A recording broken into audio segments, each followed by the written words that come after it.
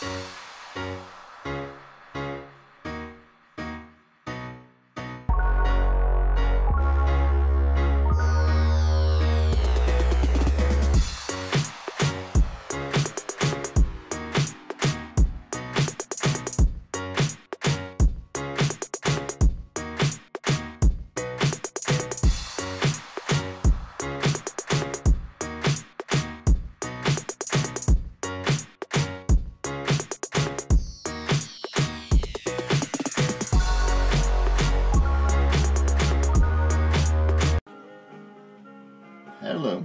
It is so hard when you're doing projects actually filming. So everybody who films while they're actually doing a project, I'm quite impressed because you gotta set the camera up, it takes time and all that stuff.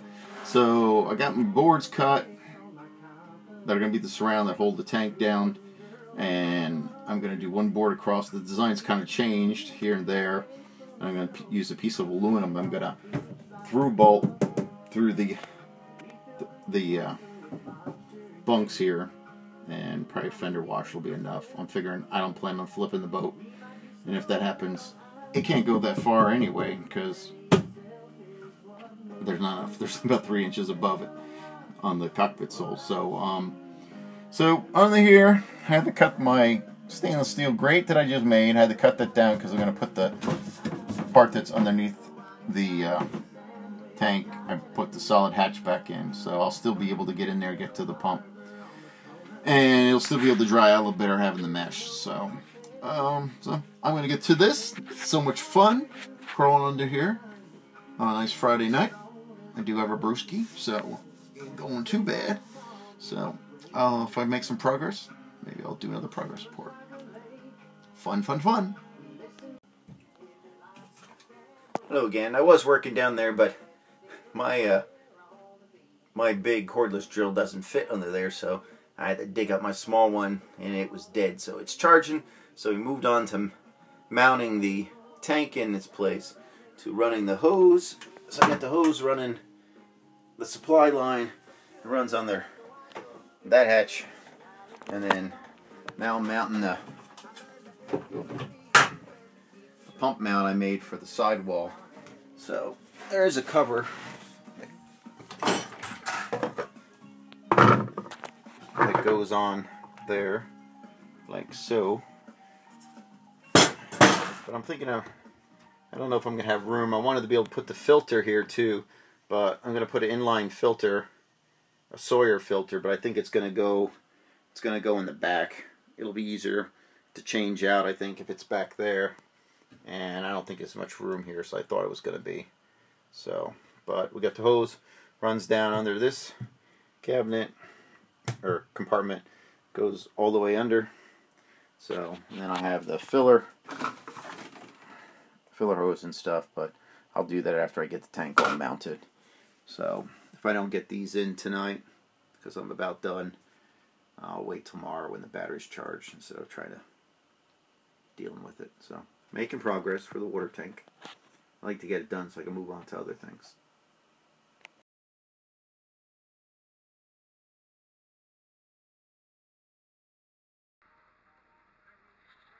Okay, back in the boat today. It's a nice sunny day. I got the first board in.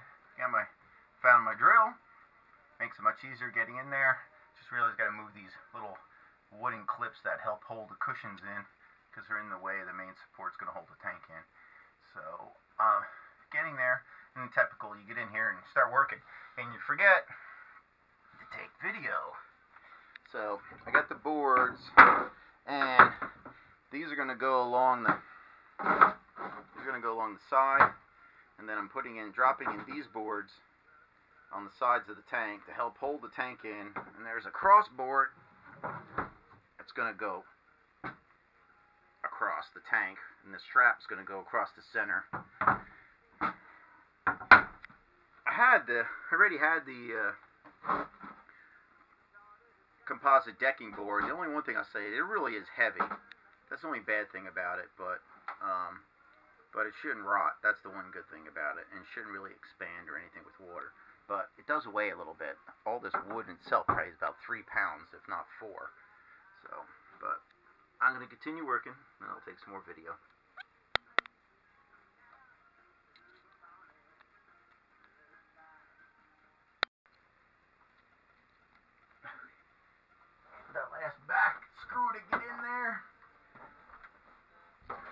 can see how tight it is. That's the only thing about having a smaller boat. Everything is tighter. It also means that everything's cheaper, but everything's smaller. Okay, do a little. So I get the bottom brackets in there. I'm gonna do the front one. First, gonna vacuum. That's a little bit of bilge that's in the skipper. I don't know if they're all the same. And I had some cracking in the gel coats. This was reed fiberglass. The concrete's under the keel. There's the bilge pump I finally added. It's only been there about a year or two. I've always had the hand one. Put one little extra block behind this piece because I had to cut the back bar because that's where the water supply comes out, and kind of still mounted low in the way I'm blocking it. So one little back piece here, and then I'm done. I forgot I did go through and filled the tank up some and made marks for, I guess it was basically a little bit over 1 inch for a gallon. So this way I'll be able to just take a look down here and see how much water we're using. So I am using the composite cut down all the way to hold the tank in there, and then this bar contraption thing is going to go over the top, and I'm going to have aluminum strip. It's going to come across. This is going to has the slots that it slips into, and then the aluminum is going to be bent, and it's going to get through bolted through the top here. And I'll use some fender washers to hold that down. So here I'm going to try to slip it in there, and I'll show you how it's going to go. It's a little bit tighter than I expected it to be on the tank.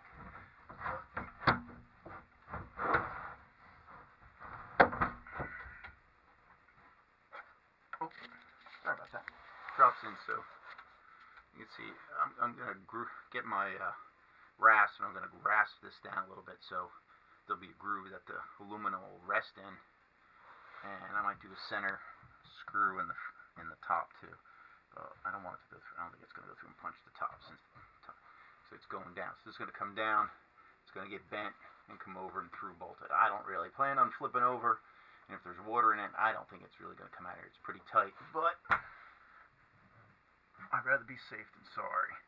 So I thought the aluminum would be better than using. I was going to use a come-along strap, but I think the aluminum is going to be better.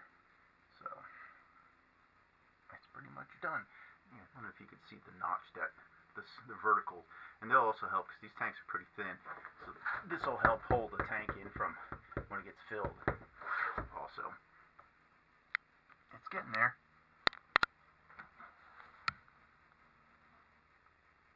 You're going to crawl all the way in the back here, and this is the side of the cockpit.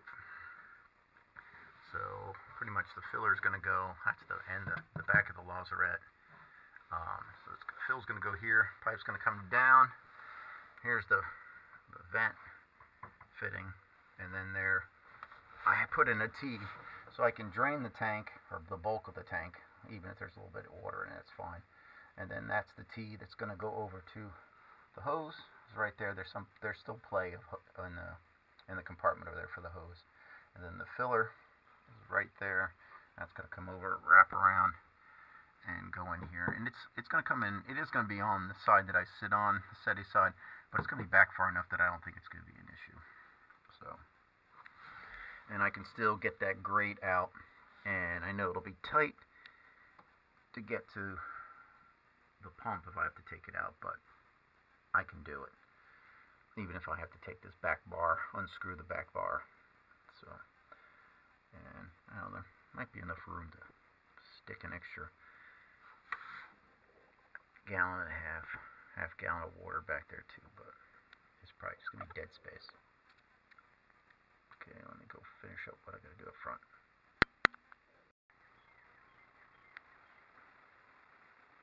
Okay, let me go made a template, cut my hole. You can see the outside ring and the inside ring. And it's in the cockpit. Here's the RV filler. And I got to do a little more filing because I'm trying not to make it too small. I'm going to have to clean up the fiberglass because I forgot to tape it. So I got a little bit more I got to trim and to fit that in. So that's where it's going to go. Probably going to use have a funnel to get the water in there. But so I just got that done. Do a little more filing and we can get that set. Hook the hose up. We'll be ready. Coming along, I mean. Well, it's in. I forgot to clean the fiberglass from the saw beforehand, so I'm going to have to do that. I'll have to wait till all the silicone dries, and then I'll get that done. I'll do some more siliconing inside too yet. Here's the shot of the bracket I'm fabricating for the water tank. It's going to go across the tank, go across the top. These go down into the slots on the side. These come up the side. This way it'll help support the side of the tank when it's filled, so it doesn't doesn't belly out. And these are going to be drilled. There's going to be through bolted with a stainless steel plate underneath the settee tops. And I'm going to do 2 pop rivets here. And this side will get pop rivets, and the same thing. This is going to be through bolted. That's what's going to hold it down. And then keep this thing from moving around and buckle in the center. I'm going to do one center, going to countersink under here, and this is going to get through bolted with a washer on top to hold this together. This way, when I pull out the block, if I have to take out the tank, this will all come together out as one unit, and this will give some more support in the center. Really, these ends are what's really holding it down. Still haven't decided. I have to check if I have bolts. Maybe I will through bolt this and this. I don't know too. So I haven't made that decision. Don't finish fabricating it tonight, considering originally I was going to bend these down and over, and then I realized it'd be more structurally sound, and if I just 45'd it, so that was kind of a change. So I'm glad I waited to do that. So I said, I don't expect to get knocked down, but I don't want the tank to go flying too much. So better safe than sorry. But it's coming along. I'm going to go put some water in the tank now and see if anything's leaking. Any of the fittings are leaking.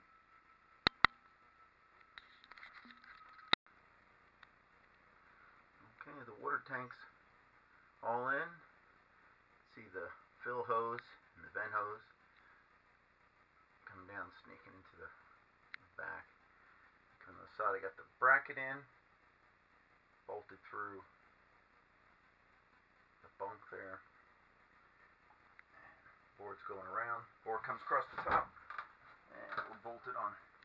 Through bolted on this side, and they put a piece of plastic bucket as a washer underneath between the fiberglass and the aluminum. So hopefully it won't be squeaking. So, and I did check the cooler that I'm fabricating out of 2-inch, or I guess 2 3/8 foam with 2 layers of aluminum foil. I'm gonna fiberglass it with cloth and wet system epoxy, and that's going to fit right here, and it is enough space to get from here, the board here, to the top of the cooler. Actually get a whole full gallon of milk, even though I rarely ever take that, but that was kind of like what I was hoping for. The lid will be 3 inches, and it'll give me like 3 different jogs for the seal. So, but this project is done, and the water pump is here, and I'll have to get a cup and pump some water and show you how it works. There you go. See how the pump works. Should have put my helmet thing on to do this. Let's see if I can do it. Oh, well, it held its prime, that's for sure. Pretty darn good. I think I got most of the water got into the cup. Not that I didn't expect it to shoot out like that. Let's try this again. Boom. I already pumped some yesterday, so I guess there's some there. It's not holding total, but considering I'm trying to do this holding it, I'm considering that success. So, towels will clean that up. So the water tank is all installed, battened down, and the pump's all ready to go. So that project is done. We're going to be going, the one thing I'm adding, and I was just testing, I just bought a new LED, high intense LED light, and this is going to go back.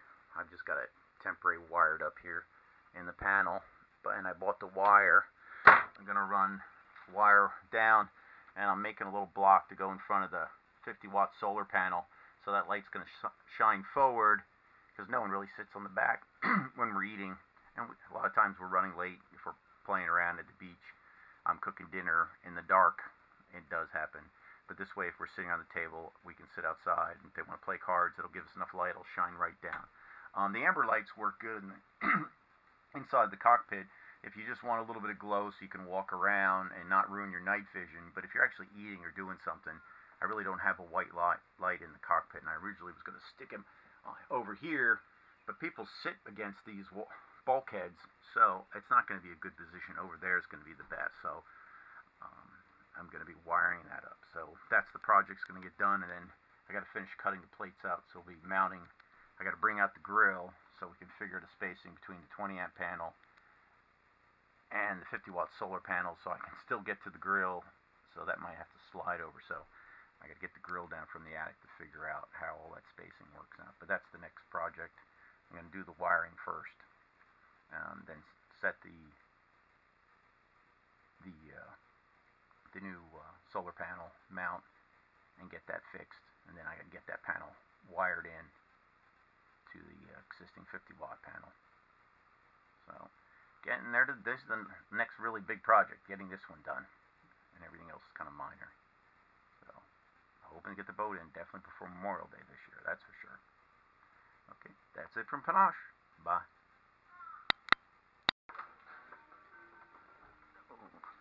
And I didn't take a shot from in the cabin looking back at the tank.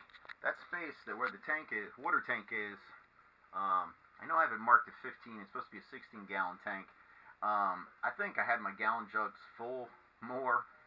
I was using milk jugs for the height of the water, and I think I actually had them filled too much, and my numbers meant off. But the reality is, we're not going to be able to get the last gallon or so of water out of that tank anyway, or two. So in reality, it's really a 14-gallon tank, I think, just the way the fittings are.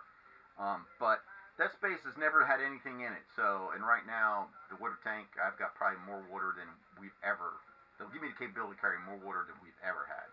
So if me and Ryan do go to the Keys, my son, this summer, we should have plenty. And if I get the new cooler all finished, I think 2 things of ice will last in there forever, because the Igloo does pretty good.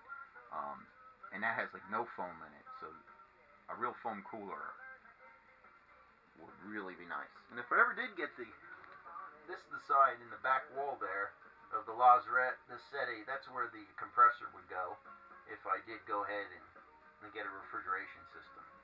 I don't know. I think I'm going to be getting a 24-footer before I do that, or I sure hope so. But that gives you an idea. It really fit in there really good. I'm happy how it worked out so far. I guess the other thing I'm debating on, this will be a project that happens later on. I've been running one 120 amp hour battery in the bow compartment, and I've been keeping it in a box, but I've been checking it to see if I can get 2 in here. I can get 2 batteries in here. I got to cut these slots here, and I know the guy who copied this from, now I understand why he had the slots cut out there. But I'm going to have to raise the floor, make with foam and plywood and re-fiberglass in. I really had done one for 1, but it won't fit. The batteries won't fit in a box. Not that they really need to be in a box anyway. So I haven't debated. We'll see how much time I have. With the 70-watt solar panel, I think we'll be fine with the 120 amp battery. I don't see myself getting refrigeration, so that would be the only big draw where I needed 2 batteries. So there's a good chance this is going to go and just be waiting. Heck, I always could do this while the boat's in the water, but we'll we'll see whether I want to do it or not. It'd be easier just to keep the battery. It's working. And I think we'll be fine even if we go to the Keys again this summer. Even staying on the boat with now having 70 watts of power, it'd probably be better off just to change out the charge controller under here to a more efficient unit, and then probably give us plenty of power. Everything now on the boat is LED. Biggest draw is really, I think, my cassette deck, and if I have the depth sounder, and we rarely use the VHF anyway, so, but that's another project. It's probably on hold, but I at least was checking it out. It will work, so we'll see.